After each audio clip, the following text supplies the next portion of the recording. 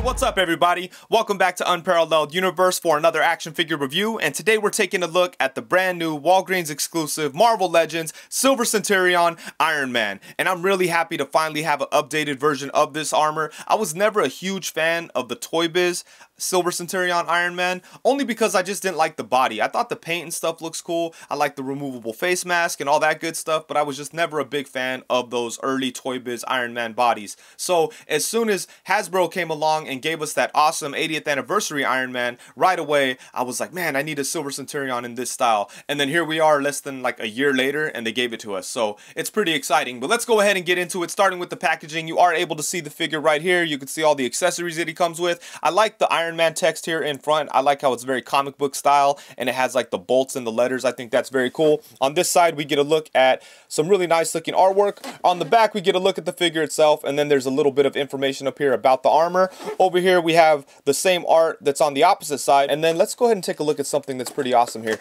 When you remove the figure, I don't usually do this, but I thought this was cool. There's a little bit of like a graphic behind the figure itself.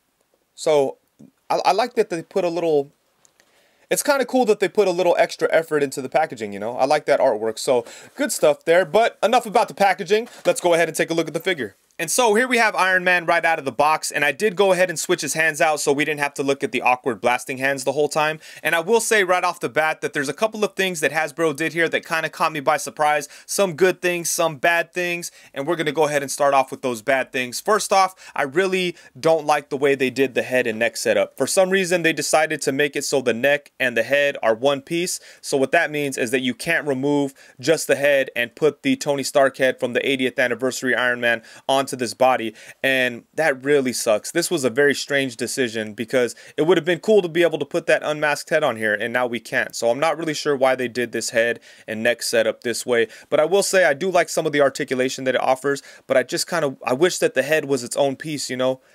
Yeah, so that was very strange. And then another thing, I don't want to say it's like a huge negative, but one other thing I wish they would have done differently on this figure is I wish they would have given him the pinless technology, because at first, I thought that this figure was basically just going to be a repaint of the 80th anniversary Iron Man with maybe some plastic overlay pieces on it to make it kind of feel different, kind of like what they did with the Iron Man 2020. It's basically 80th anniversary Iron Man with some new like parts, floating around parts that make it kind of feel different. I thought they were going to do that with the Silver Centurion, but it turns out there's a lot of new sculpting work on here. So if they were going to sculpt a bunch of new parts, why not just go all the way and give us the pinless technology thing on the arms? I think that would have been awesome. It would have taken this figure to the next level. As it is, I think it's really good. I love the way it looks, and I'm pretty happy with it, but I think having that pinless technology on there would have been really nice. But you know, maybe I'm just being like a spoiled brat at that point because they've been doing that lately and it looks cool, and I think it's like the direction they should be moving in. And I feel like this figure was kind of a missed opportunity for not including that. But you know, it is what it is. Like I said, I might just be acting spoiled at that point. But I'm really surprised at how many new parts this figure has. Let's go ahead and bust out the 80th anniversary Iron Man just so we could take a look at that. As you can see, the upper torsos are completely different. The lower arms are completely different. Even the hands are different. The lower legs are different. The feet are the same. But then the head and neck setups are obviously very different. Besides the feet, the other shared parts are the upper arms and the upper legs. And that's it. So that's very surprising because they probably could have gotten away with using pretty much this 80th anniversary Iron Man and then throwing some plastic shoulder pads on it. But fortunately, they went ahead and gave us a bunch of new sculpting work on this guy. So I'm very happy with that. And I think overall, this is a good looking figure. I like the shine on the silver parts. The red isn't that shiny, but it still looks pretty good. But yeah, I like the way the silver looks on the arms and the legs. And yeah, I think it's a really nice looking figure and I'm happy with it. But let's go ahead and get in close and take a look at some of the details on this guy. I think they did a pretty nice job with the sculpting work on him. Starting off at the head, I think this is a nice looking head sculpt. I do like the faceplate. I think the eyes look good. I like how it's sunken back with the white and then outlined in black. Then you got the sculpted eyebrows that look cool. And then the head looks nice. We have some sculpting work on the neck. And then on the back, we got a lot of good stuff going on. Check all that out. It all looks nice. A lot of really good sculpting work. And the red parts of the figure do have like a slight metallic look. It's definitely hard to pick up on camera, but looking at it in person, there's a bit of a shine to it. It's nowhere near as shiny as like the Toyzbiz one or anything like that. but they definitely tried to add a little bit in there, so they get some points for that. But look at the sculpting work around the neck and on the shoulder pads. All that looks really good. The hands have some sculpting work on them. And then the feet,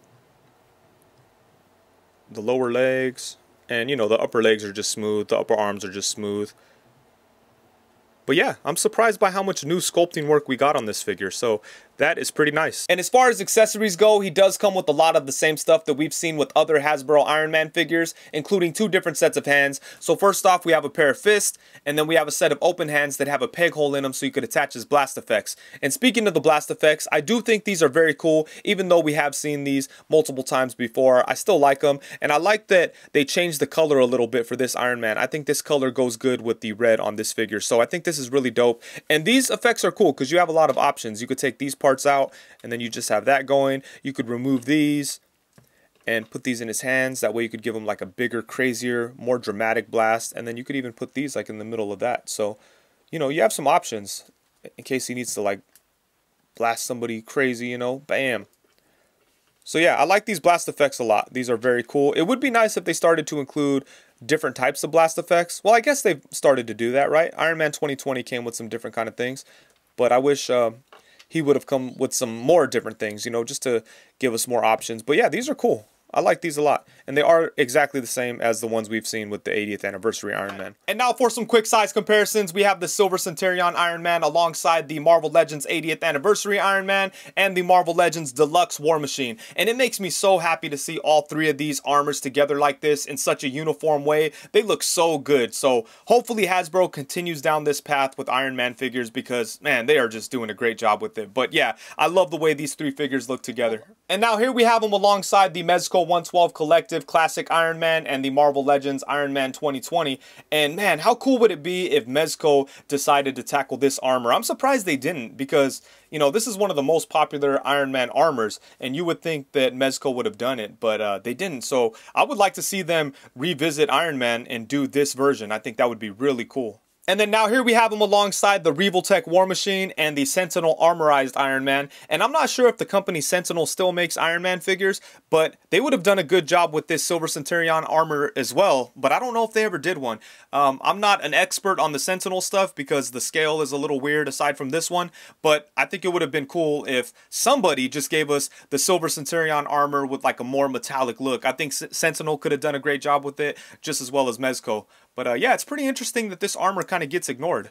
And then next up, we have him alongside the Toyzbiz Marvel Legends Modular Iron Man, which came from the Face-Off 2-packs that came out back in the day. And man, I forget how tiny he is. Look how small he is next to this new Hasbro Iron Man figure. That's crazy. And then on the opposite side of that, we have the SH Figure Arts Iron Man from Age of Ultron. And then for some West Coast Avengers action, we have Iron Man alongside the Marvel Legends Mockingbird. And this Mockingbird is one of my favorite Marvel Legends female figures. I think they did a great job with that one. I remember the year this came out, I did a top 10 list and I had her above Deadpool and everybody was all pissed off at me, but I still stand by that. This is a dope figure. And then on the opposite side of that, we have the Marvel Legends Walgreens exclusive Moon Knight that recently came out. And now here we have him alongside Hasbro's Crimson Dynamo and Hasbro's Titanium Man. And I don't even think these figures are actually officially Marvel Legends figures. I don't think they came out in any Marvel Legends line. They just came out like with a bunch of Iron Man 2 figures. So I'll always have a special place in my heart for both of these guys because at the time Hasbro really put 6-inch figures to the back seat, and I think like these two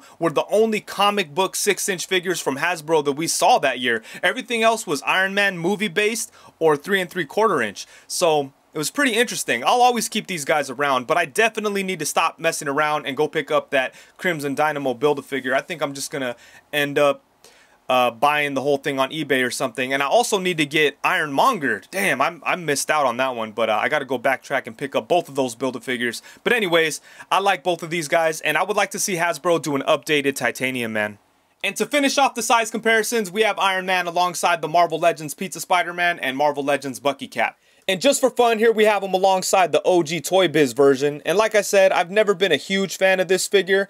I just don't like the way the body looks. I don't like the way the arms look, but I do love the red paint on it. In fact, I think the red on the Toyzbiz version is much nicer than the red on the Hasbro version. I really wish that they would have went with the more metallic look for the red, just like the Toyzbiz one. I think that would have been cool. But as you can see, the paint hasn't held up very well over time. It's faded in certain areas and it looks kind of bad. Another thing I like about the Toyzbiz one though is this removable faceplate. I think that's dope, and I think that the Hasbro one should have had that one too, especially since they were doing this new neck style. It would have been okay if they gave us a removable faceplate. That would have been cool. But yeah, overall, I think the Hasbro one is much better than the Toyzbiz one. I just wish it had that metallic red paint and the removable faceplate. And then for the articulation, if you already have the 80th anniversary Iron Man or Iron Man 2020, then you know exactly what to expect out of this figure. But there is one major difference, and that is the head. So let's go ahead and start off there. First off, his head does move side to side. He could look up to about right there. And then he could look down to about right there, which is kind of nice. Does have some tilt to it. And I think the joint that's in there is called a double ball peg.